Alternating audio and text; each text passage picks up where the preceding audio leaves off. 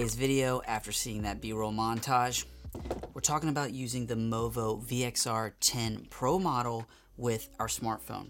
Now recently I did a video where I used this with the Panasonic GH5, and I did mention that I would be doing a video in the near future in regards to how this kind of microphone coming in under $50 would function with mini smartphones. So today is that day, and currently we are rolling.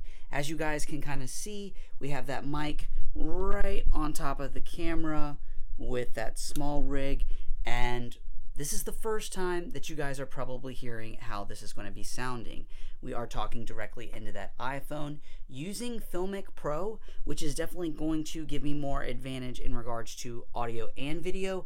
But for many of you guys out there that are going to be using your iPhone, as long as we are using, and I'm now flipping back to our main camera, as long as we are using the wire microphone to smartphone, you are going to be a-okay using our adapter for iPhones. Now I don't have an Android, but I know probably a similar setup. Make sure that we are using that wire, as if you don't, it's not going to give the correct signal. So I've done it in the past where I actually used the one that's for a camera, not a smartphone, and really you're just not going to get the correct power that you need. So let's make sure we use the correct wire.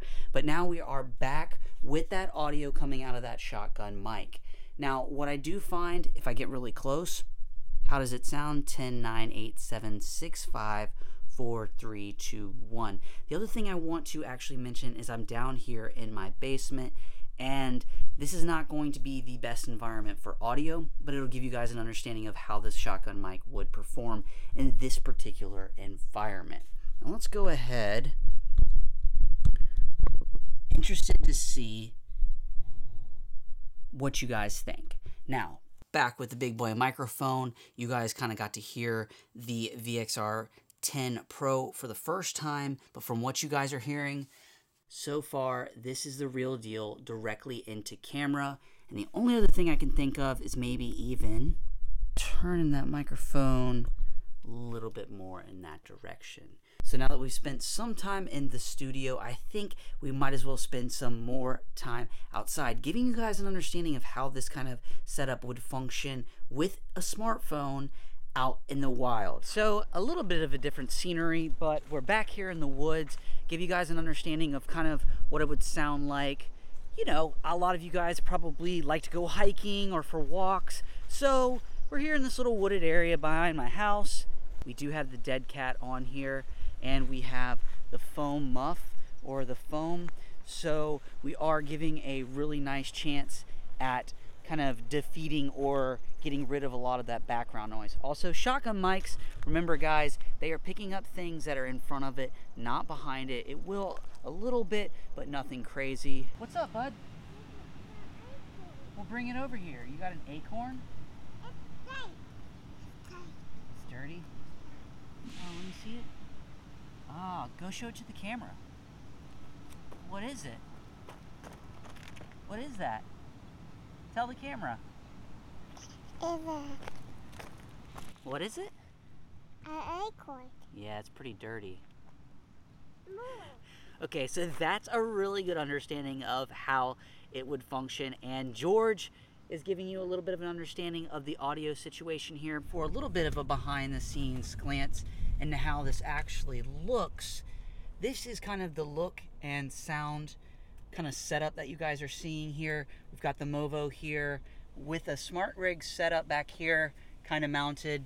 Camera is upside down or phone is hanging there. Also got a little indie filter, and this should give you guys a glance at kind of the audio setup and even kind of the distance that you would see between myself and the mic. I do have the sunroof open, so here in a minute when we go a little bit faster, I'll most likely close it. Going about 40 miles an hour here. About 50. And I guess at this point, all windows down, me talking directly to camera, is it even picking me up or is it just too over the top? I'm not really talking too crazy loud. I'm gonna go ahead and put up passenger. So we have driver's side is down and we have sunroof, and we're gonna put up the driver's side here. Oh gosh, traffic. traffic at 1:30 in the afternoon. Gotta be kidding me, man. Welcome to DC. I swear this is really going to be the final test, but the thing I'm probably most impressed by with this microphone is when I get really tight on it. And I'm interested to see what you guys think as well. Like, to the point where, could it be a podcasting mic? I mean, right across the street from me right now, just some massive semis. It's kind of like a loading dock. It's pretty windy outside.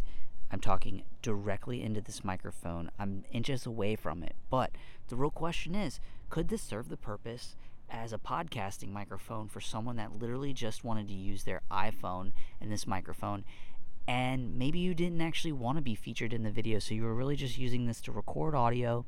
Or if you wanted, maybe you've got an old iPhone that you would be using, and this one would just be used for audio. But I don't know. You guys tell me.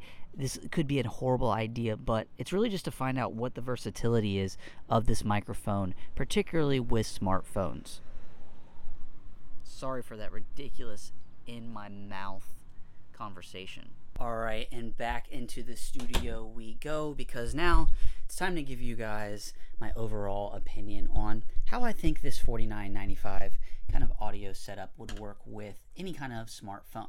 Now, some of the pros that are going to be nice in regards to this is I did find if I was nice and close on it, it got really good audio. Now, of course, the further that I stepped back, the audio got a little bit more kind of shaky or not as usable. But that's considering that I'm comparing this $49.95 option going straight into a smartphone versus a roughly like $400 setup with the Zoom box and the NTG1 from Rode. So, that being said, $49.95 I think is going to be a great option for many of you guys, especially considering if you want to get nice and tight on it, you're going to get some incredible audio.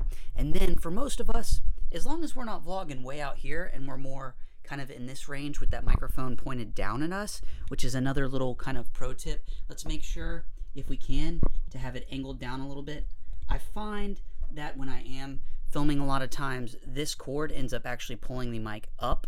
So I kind of like to angle it down on the small rig setup, really so that shotgun mic is pointed down at me when I'm more in the vlog mode. So there's a little pro tip in regards to that. Other things that are going to be really nice, of course, it goes directly into the iPhone and is going to do the same for Android.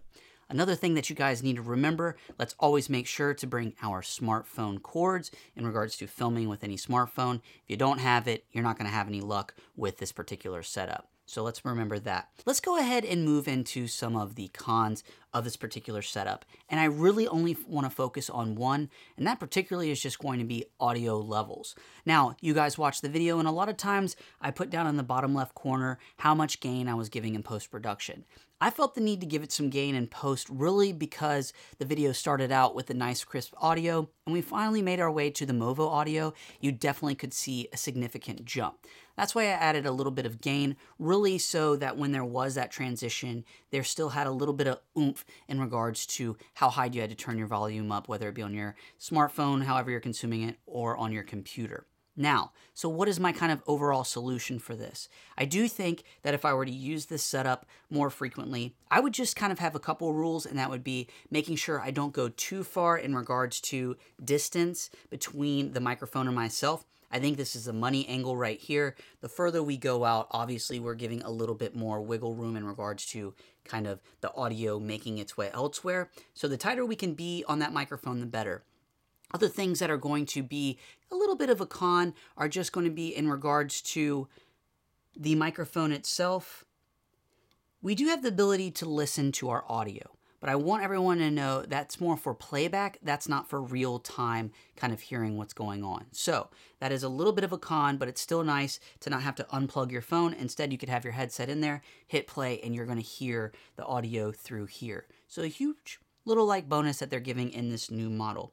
But my overall kind of take on this setup, $49.95, like I said, I can use it for my iPhone or my smartphone, but I tend to use it for my GH5. But I've been extremely happy with it, and it definitely is a step above their old model, the Vxr10, not the Pro. This is going to be the Pro. It's just their original one, and I want to say that one's $39.95.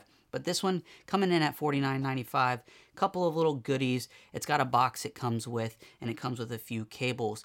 But you guys be the determining factor of what you thought in regards to this particular audio and the setup. And for that last little send you off, 10, 9, 8, 7, 6, 5, 4, 3, 2, 1, going right into the Movo with the iPhone 8. Nothing special here, guys, but I'd love to hear your comments in the comment section below of what you thought of this particular video. And if you like the videos I keep creating on this channel, go ahead and hit that subscribe button, and I will see you guys in the next product tutorial video. I don't know, got several things coming down the pipeline, and also there's almost 3,000 of you guys, and I think when that happens, I really look forward to doing a giveaway, and probably with some of this Movo stuff, but don't tell anybody.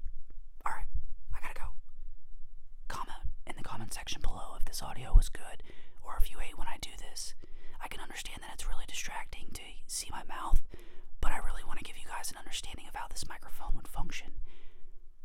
Alright, comment in the comment section below. I'm out.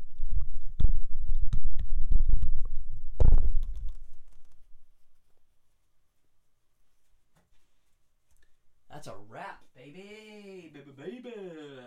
Boom.